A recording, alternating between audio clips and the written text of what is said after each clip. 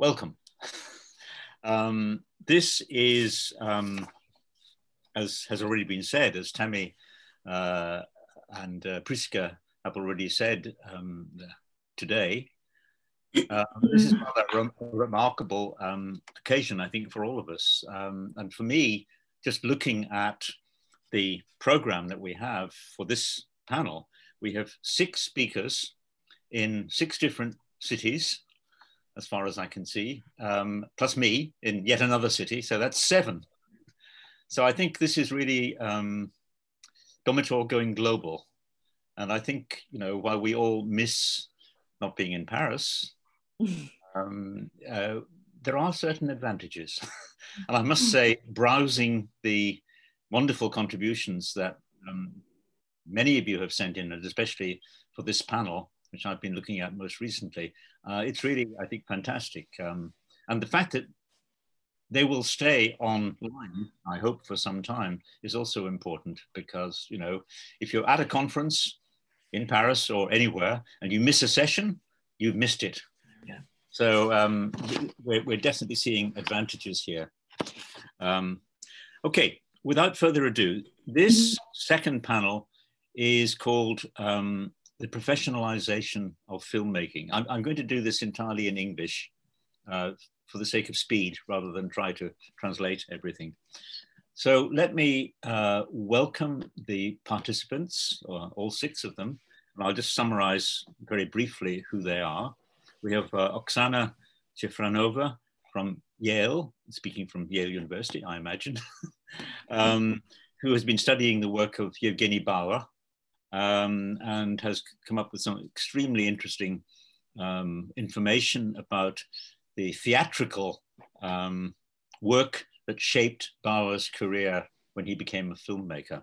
Very interesting presentation, beautiful illustrations, if I may say so. Clara Auclair, formerly of Paris, currently at the University of Rochester, working at George Eastman Museum, I believe, who is also talking about set design, set designers in early cinema, in particular Ben Carré, rather well known, and Henri Ménessier, not so well known. And these are 2 important designers, of course, who had a training in Paris, in France, and then crossed the Atlantic to become part of the emergent industry in America, which of course Pathé had a big part in launching in Fort Lee. Anna Kovalova, from speaking to us, I think from St. Petersburg. Anna has been looking at the early Russian film press, and her title is Tears and Laughter, Filmmakers in Early Russian Cinema Press. And she's presented 5 really rather wonderful vignettes, satirical vignettes, as she points out, and they're very funny too, of different types of early filmmaker, different people, different roles within the filmmaking process.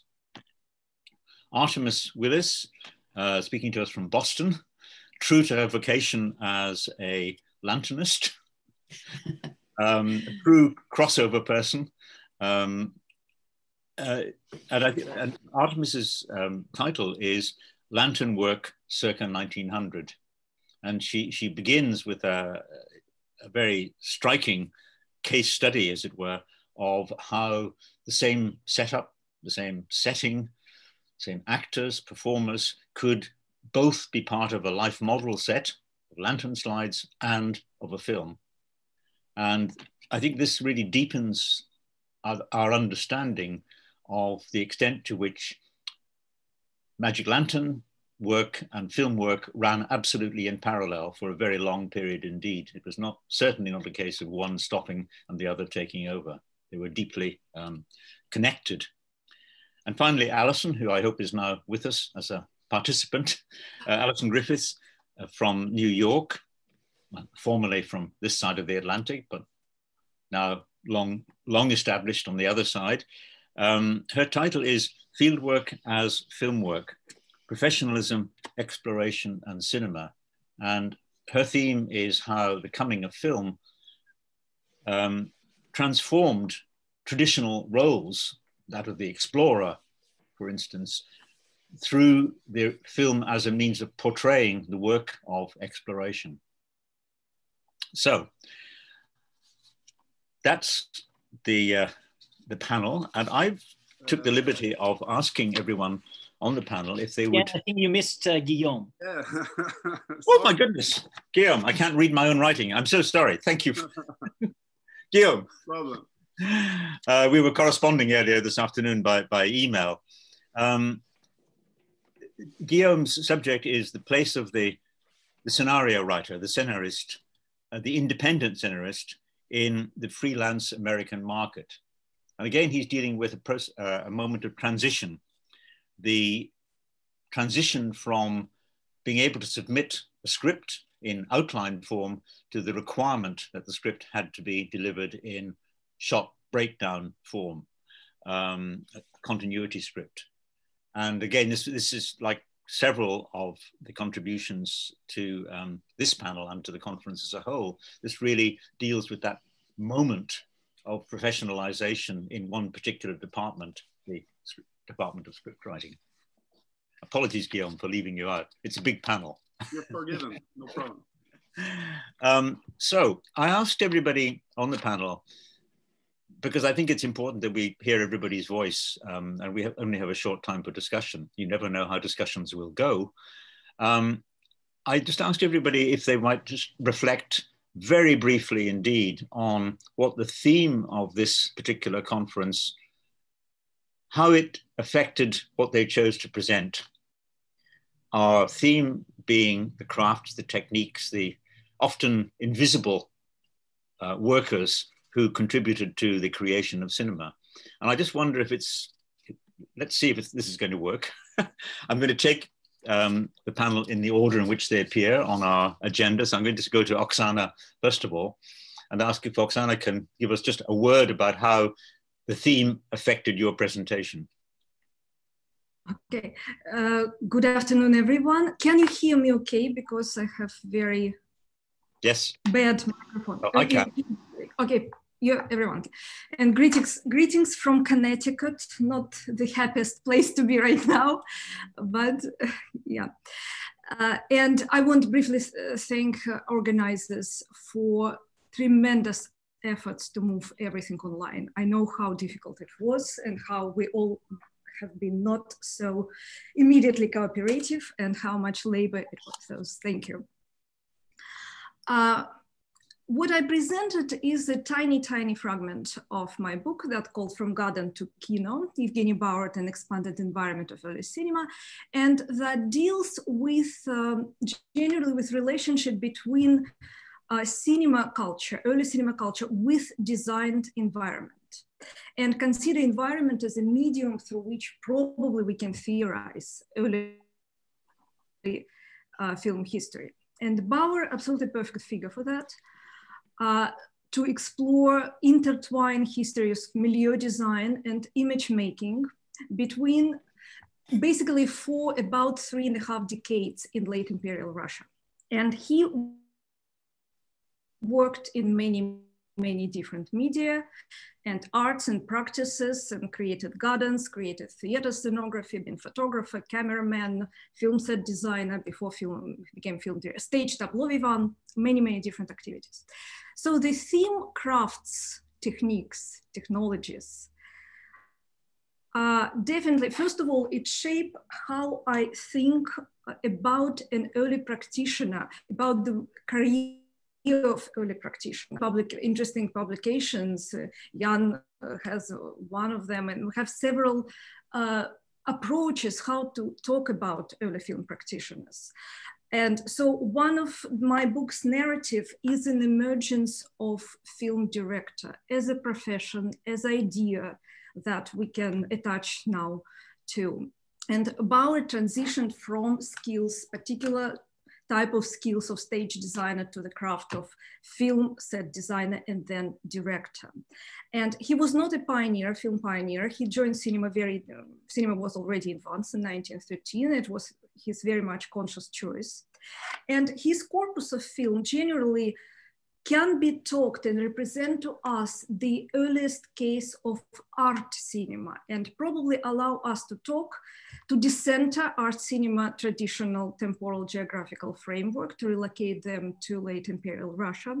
And the theme of crafts, techniques, and technologies actually encourage me to rethink or go beyond this art and actor paradigm that still dominated how not only studies of silent cinema, but dominate a lot of our discourses.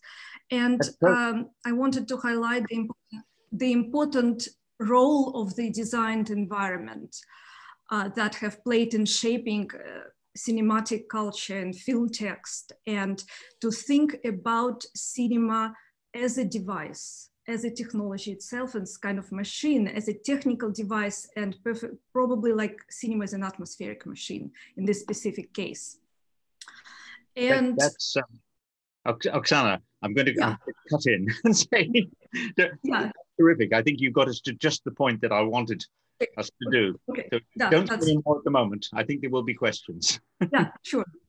I want to make sure that everyone has a very brief moment just to focus on, and I think you've explained that very well, but don't feel you need to summarize your whole presentation, because happily we have them online, and there they all are. So don't worry, the detail is all to be consumed at everyone's leisure. So Clara, could I turn to you, Clara, and ask if you could just say just a few words about how the theme of the conference affected your decision to talk about these two designers, about Ménessier and Carré. Sure. Yeah. Thank you, Jan. Can everyone hear me? Yeah. Perfect. So yeah, thank you, Jan. Thank you. Merci beaucoup à tous les organisateurs pour. Je suis très ici. Je vais parler en anglais lentement et maybe so both can follow. So this theme worked very well for me because I'm trying to work and reconstitute the network of professionals that came from France to settle in Fort Lee, New Jersey. And I chose Ben Carré and Henri Ménessier because I'm working mostly from testimonies. I chose to this source as my main source. And it was very interesting to me when striking to see how those professionals talked about their professions and how the hierarchy between filmmaker, cameraman, set designer, and all the other ones, lab worker, for example, are almost never mentioned in testimonies. Even the lab workers themselves, I'm working on a different person, Francis Doublier, who worked in laboratory and in his memoirs talk very little. No, in his papers, he hasn't written any memoirs. In his papers, talks very little about his own work. So this was really enlightening for me to look at this perspective, to see how this hierarchy is formed in the discourse and in the memorialization itself. Perfect. Thank you. Yeah. Parfait. Merci. Okay, so let me come to Anna Kovalova. If I can ask you, Anna, to, I can't see you at the moment, but I'm sure you're there, to just say, hello, now you are, to say very briefly how the theme of the conference shaped your presentation. Yep. Thank you very much. Hello, everyone.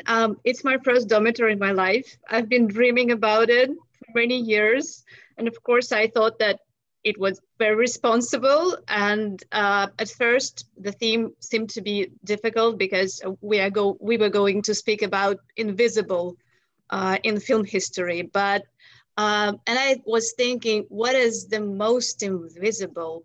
I was looking for something the most invisible ever, and I don't know about European and American film history, but for Russian film history, I think the most invisible thing is film trade press, because we don't know much about people who were working on it, and that's why I have chosen this topic. So I'm grateful for putting the conference online and for this challenging and stimulating topic for us. Thank you. Thank you very much. Thank you, Anna. That's terrific. Guillaume, could you say a word about how the theme of the conference focused your presentation? Yes, I'll do this bit in French, okay? So I might switch to Bien sûr. Oui. Donc, le thème des métiers était bien choisi pour moi parce que je prépare en fait présentement une thèse sur la scénarisation. Et évidemment, qui dit scénarisation dit scénariste, qui est quand même un métier assez important lorsqu'on parle de la fabrication des films de fiction à partir des années 10. Le colloque m'a permis de pouvoir prendre un pas de côté sur l'élaboration de ma thèse et d'attaquer une question plus spécifique qui m'avait beaucoup interpellé et qui, je croyais, s'accordait bien au thème du colloque, c'est-à-dire à partir de cet axe où on nous demande d'éclairer des métiers ou des contributions qui sont moins reconnues. Oui, il y a des scénaristes extrêmement reconnus au temps des années 10 dans le cinéma américain, mais il y a aussi tout un bassin de scénaristes indépendants qui ont été défavorisés dans l'histoire du cinéma, en fait, parce qu'on a très peu de documents sur leurs contributions, hormis dans les trade papers ici et là. Et ça m'a aussi permis d'aborder une question qui m'a toujours semblé sous-étudiée dans la recherche sur la scénarisation. C'est cette transition où on demandait des continuity scripts aux scénaristes indépendants. Et là, tout à coup, en 1916, on leur demande plutôt des synopsis détaillés, qui est une transition qui ne va pas de soi du tout. Et bien qu'il y a des articles et il y a des livres qui discutent du freelance market américain et très bien, la question précise du detail synopsis est toujours escamotée. Il y a deux attitudes que j'ai remarquées surtout. C'est un, on va porter une conclusion hâtive, on va dire, et voilà, on demande aux scénaristes indépendants des synopsis détaillés, et cela est le signe du déclin du freelance market, et on ne s'occupe plus de la question, quand en fait, le marché des scénarios indépendants va être encore ouvert jusqu'au milieu des années 20. Donc, ce n'est pas aussi simple que ça. Et aussi cette idée que vu que le texte est en prose, ça devient moins de la scénarisation pure et dure, et on se désintéresse de cette question-là pour plutôt continuer avec le développement du continuity script. Et j'avais l'intuition qu'il y avait quelque chose d'intéressant à rechercher là.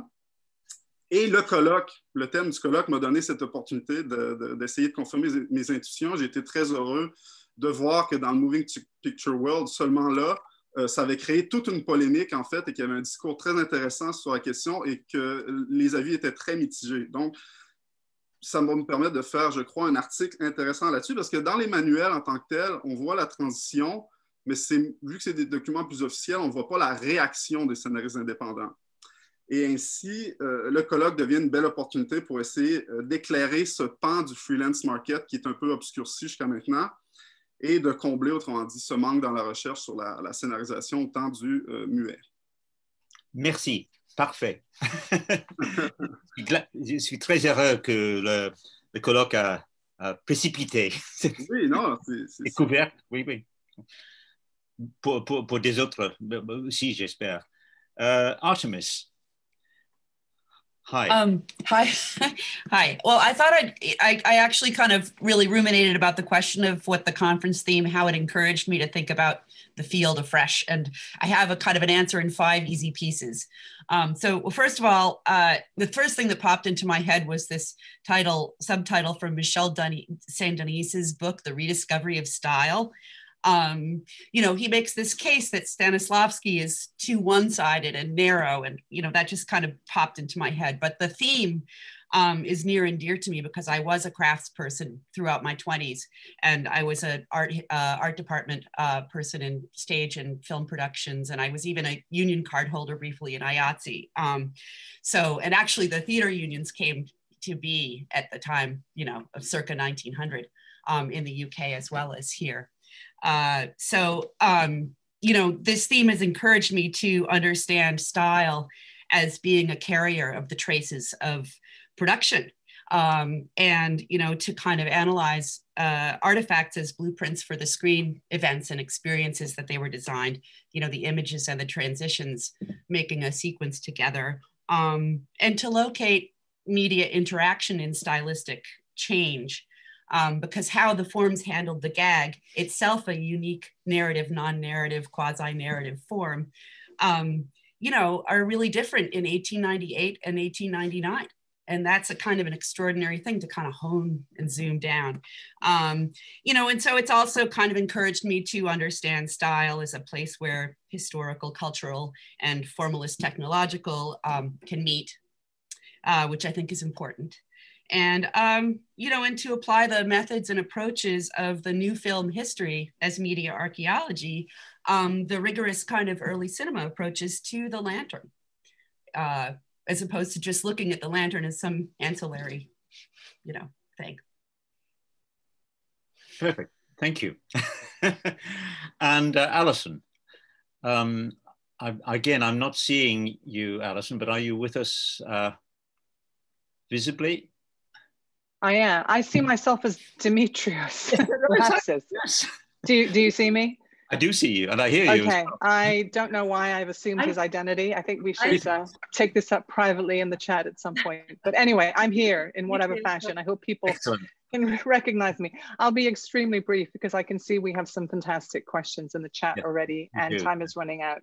I wanted to kind of think about the theme of this conference in a slightly more sort of metaphorical way and explore how cinema contributed to the professionalization of associated fields around exploration. I really wanted to think about ideas of geography, surveying, exploration in the popular imaginary. And I actually want to thank the Domitor community for giving me some wonderful suggestions for films representing geographers and surveyors. And if you help me with that endeavor, you'll see that I indeed refer to many of these films in my paper. So I'm thinking about a kind of a counter-professionalism as well, though, through looking at exhibition at the Explorers Club. So, you know, how did cinema kind of support the fields of exploration, but also how did exploration itself create alternative modalities for cinema? So I'll stop right there, but delighted to be here. Thank you. Thank you very much, Alison. Wonderful. We do indeed have a lot of questions and comments coming in, as you rightly say, and I'm looking for where we should start. Well, let's go back a little bit to Jean-Pierre had a question to Oksana about Bauer. And this is a kind of wide-ranging question, but it's an interesting one. Isn't Bauer's definition of the art of the filmmaker as a totality just what the next generation of Soviet filmmakers wanted to deconstruct with the over-fragmentation of editing? No. Yes, but for some reason I cannot see the chat, but I think I understand the question. Oh, right. Well, yeah. Yes, for a certain degree, yes. But if we think about that for Bauer, we don't know how Bauer felt himself about that. We know responses of critics to kind of assigning him to be a good film director because he can create totality that they thought it is totality of atmosphere. If we think about that, film director is the one who can manage technique and technology for creating atmosphere. Yes, it can be totality, but it also can be something created via montage. It will be different type of atmosphere. Yes, in terms of cinematic text, of course, that cinema should be deconstructed, chopped out, and even despite this connection that Kuleshov being the pupil of Bauer and building sets with him. So but in terms of atmosphere, it can be either way.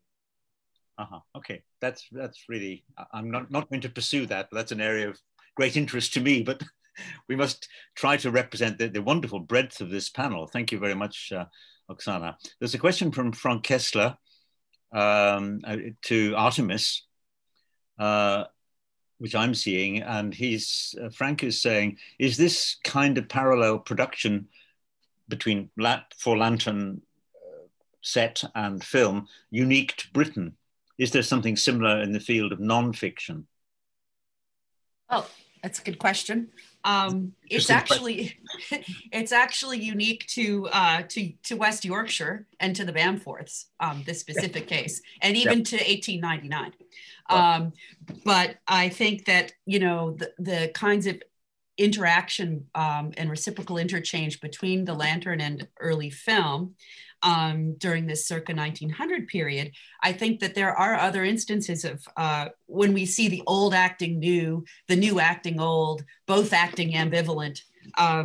Yeah, no, I think there are plenty of different instances of that, which I kind of tease out in my lanternology book. Right. It's a Bamforth story. This one is, yes. Yes, exactly. But also importantly, it's not a, you know, a James Bamforth story. It's a Janie and Lizzie and Frank and Clements and, you know, it's not just one kind of, you know, guy who was in the studio who founded the whole thing, but I think it was a collective enterprise. Okay. Thank you very much. Now, there's a question here from Mahmoud Vahidpur. It's a Russian question. And it may be that both Anna and Oksana have got something to say about this, but do be brief. The question is about the place of the 1001 Nights story, the Scheherazade story, in Russian cinema. And Mahmoud's question, he's working on the design of Leo Bakst, and he wants to know if there's something on this subject in the cinema, in early Russian cinema, about the Scheherazade story. That's how I'm summarizing the question. Anna, does that mean anything to you?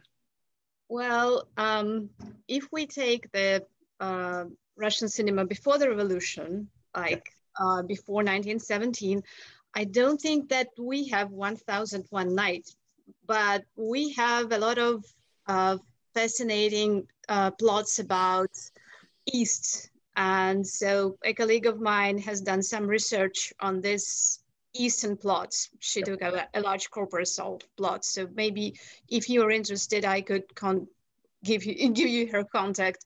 Right. And as for Bakst, there is an interesting essay written by Bakst about early film.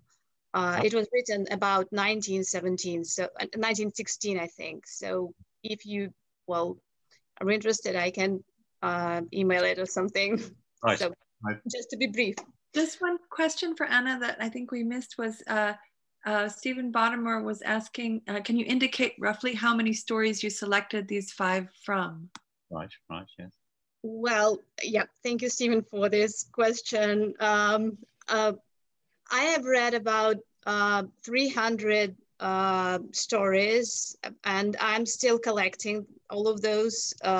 Thanks to Domitor, because that's why I have chosen this branch of research. But there are more actually, because almost every issue of a trade press journal has 1 or 2 stories like that. So I've just chosen 5, which I liked for the presentation, for the paper, but of course, there are so much more. Thank you. Oksana, does the Scheherazade 1001 Nights story mean anything to you? For early cinema, I also don't know. I know the earliest example from the 40s in cinema. Of course. Yeah, so, but of course it was staged in Imperial Theatre, but not the stories. But in cinema, I don't know. Okay. That's great. Just checking. We've got 2 experts here. So we have a question from Scott Curtis, to Alison.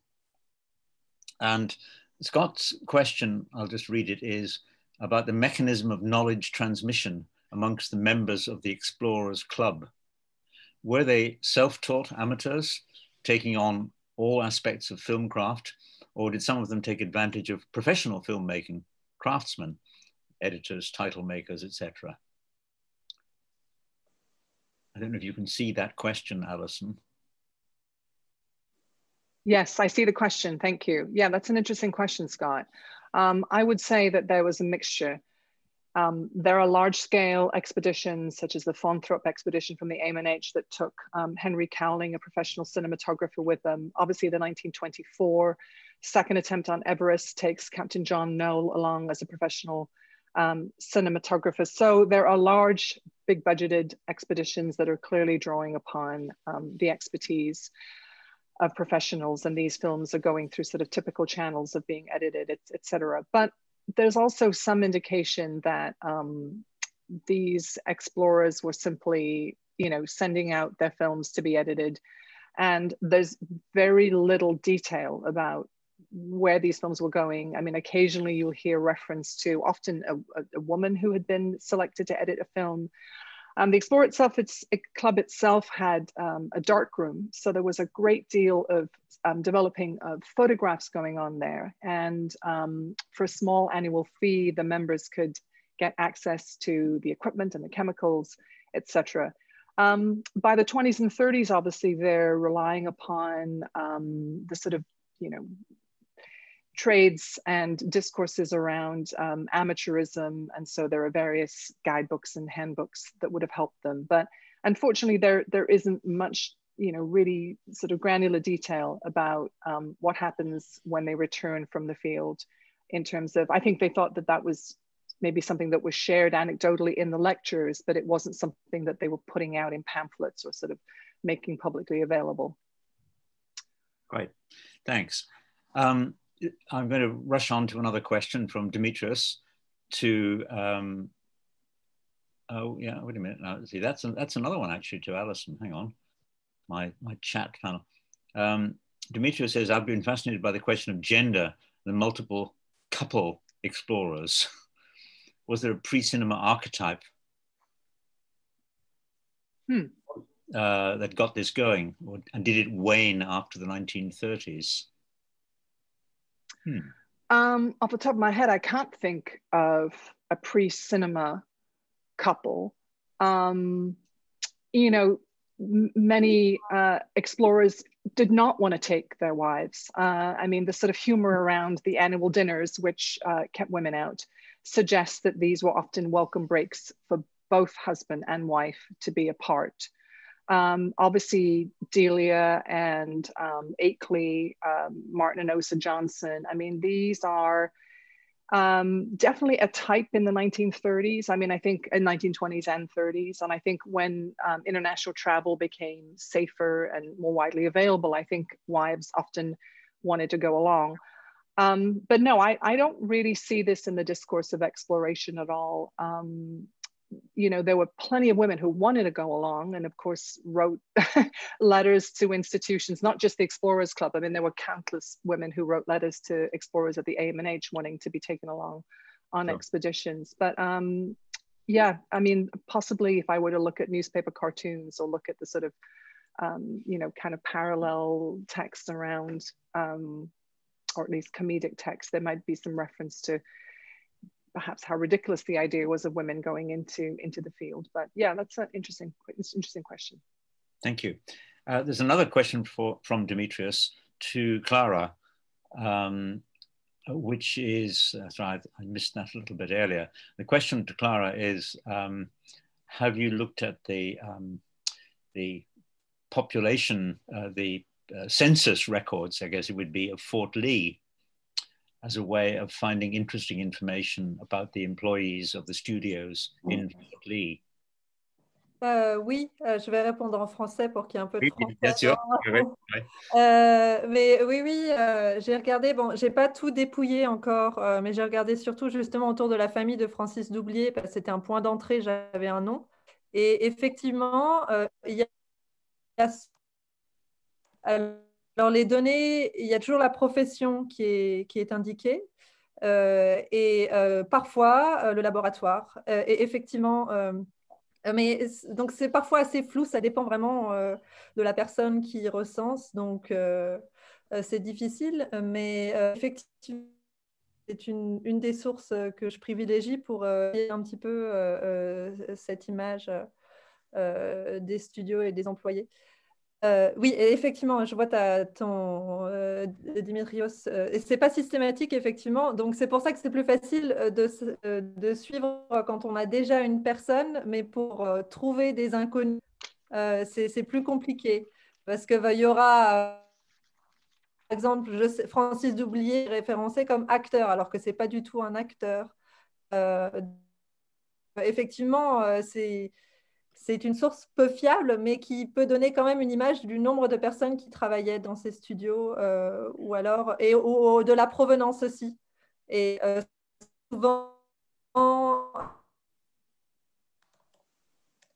mais il y a des lieux de naissance. Oui, effectivement, il y a à chaque fois les lieux de naissance, donc c'est comme ça que je repère effectivement s'il y a beaucoup de Français ou pas. Oui. Oui. Et you use. C'est un peu la seule source que j'ai pour la plupart des enfants. Yeah. There's a wonderful phrase in your presentation about the phantom network, the réseau fantôme of people working in Fort Lee, which I think is a very interesting phrase, because of course that idea of a phantom network would apply not just to Fort Lee, but to the communities that formed around all the studios, all the early studios everywhere. And we know that we will never know most of the names. And I suppose the question taking shape in my mind is, how would it change things if we did know all those names? That's a good question. I have thought about this in relation to London, of course, as well. You know, like you, I've found little bits of evidence, but they're only fragments.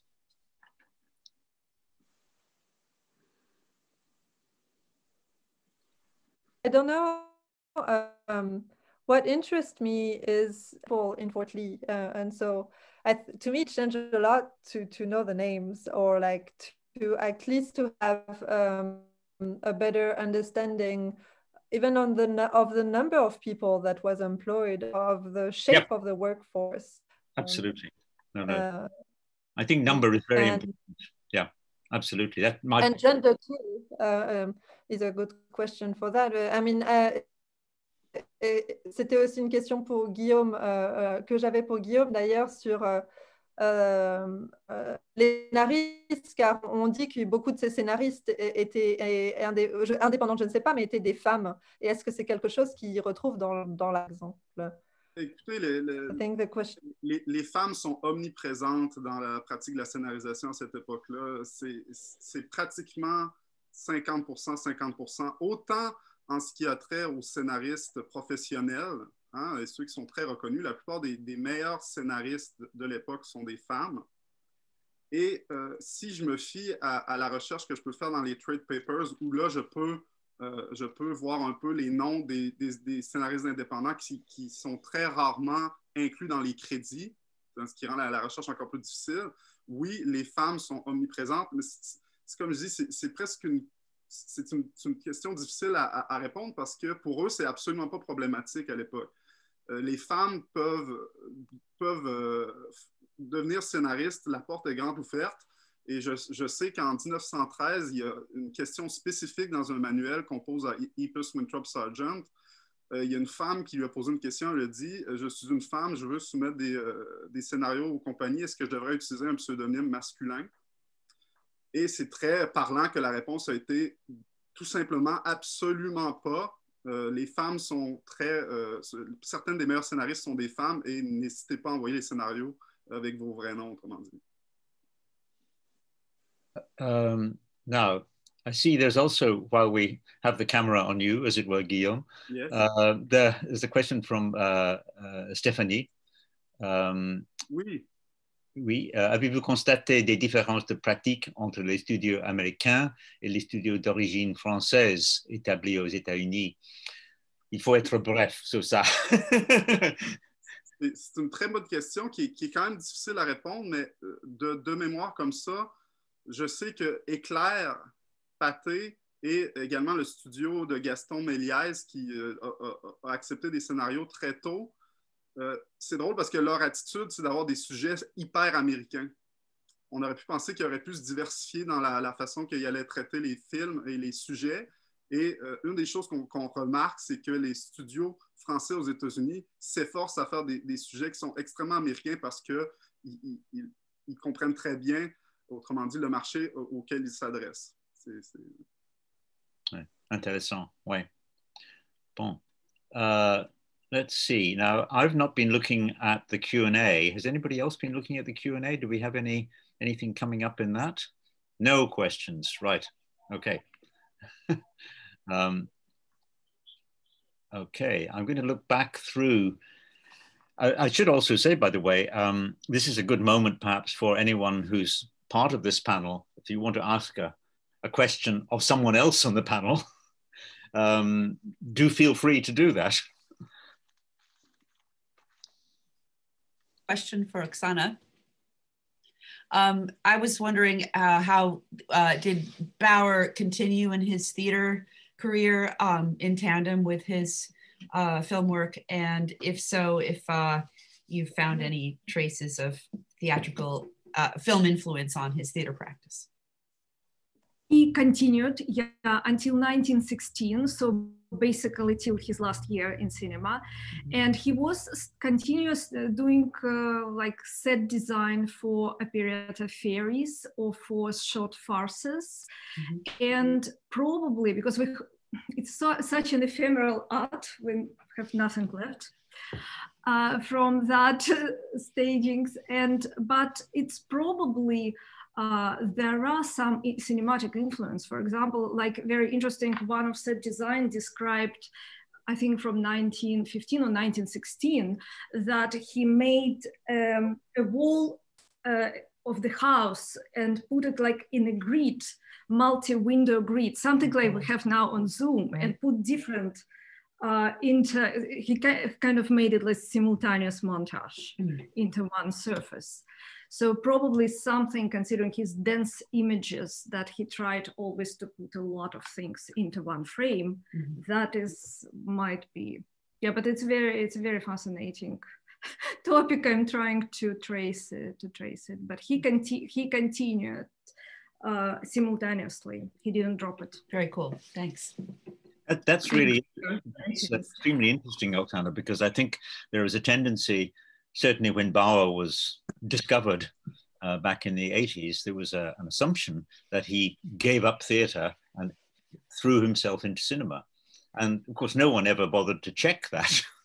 In those days, it was just a kind of assumption that obviously you would leave theatre, and considering the scale of his filmmaking, it would be difficult to imagine him having a lot of time for theatre, but he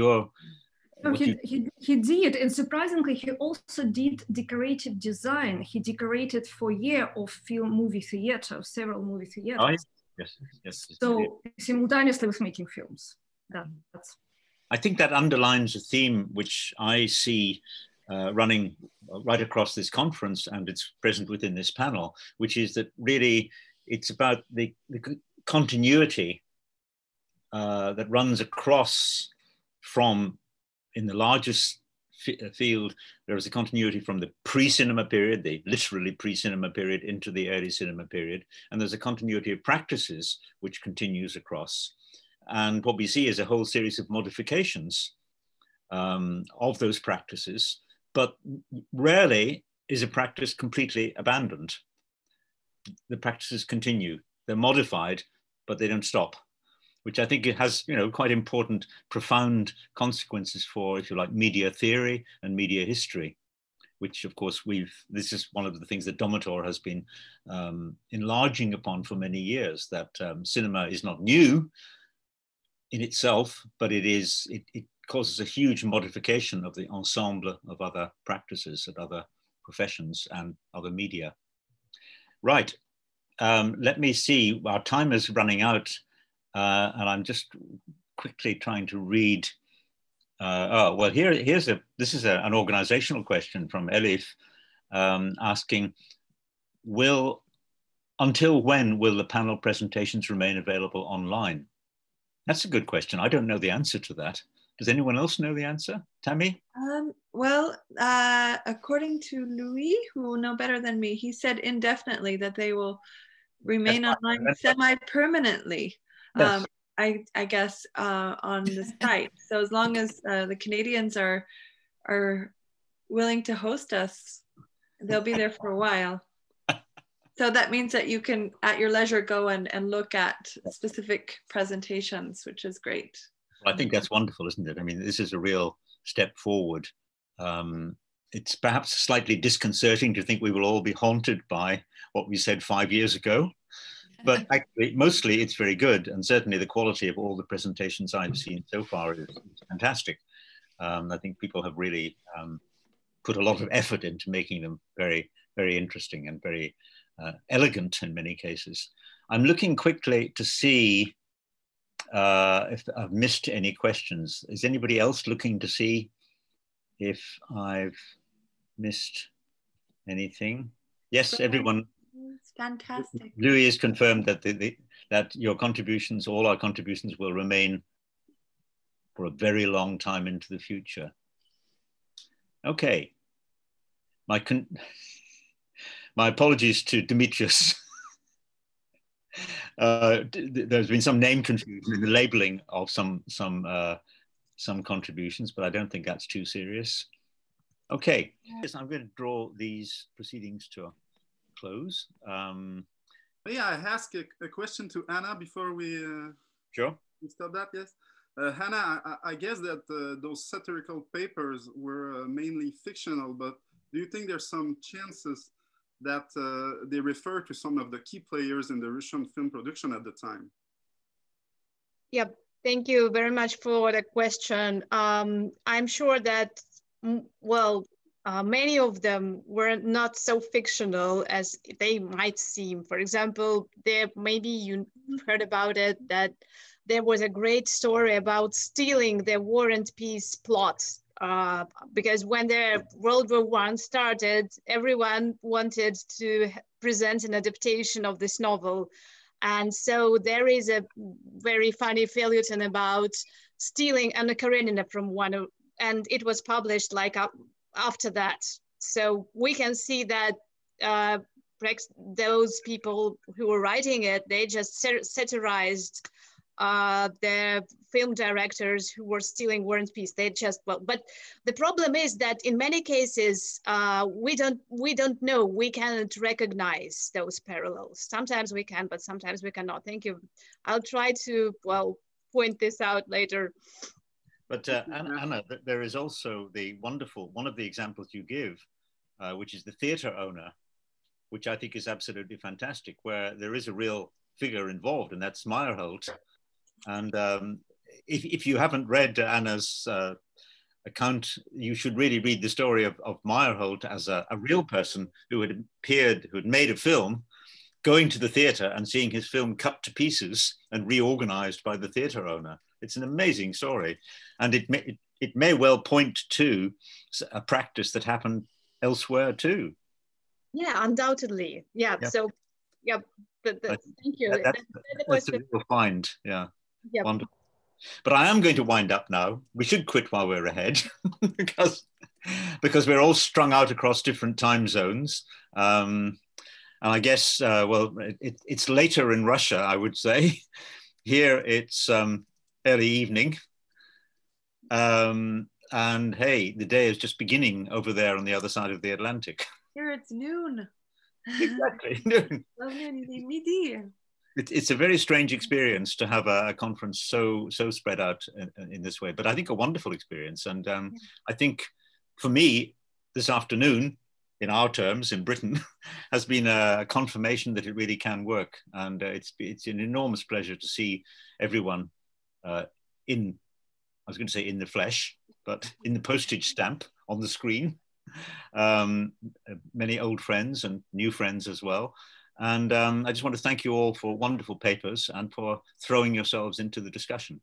It's been, I think, very rich and as good as we would have had if we'd all been sitting around in a room.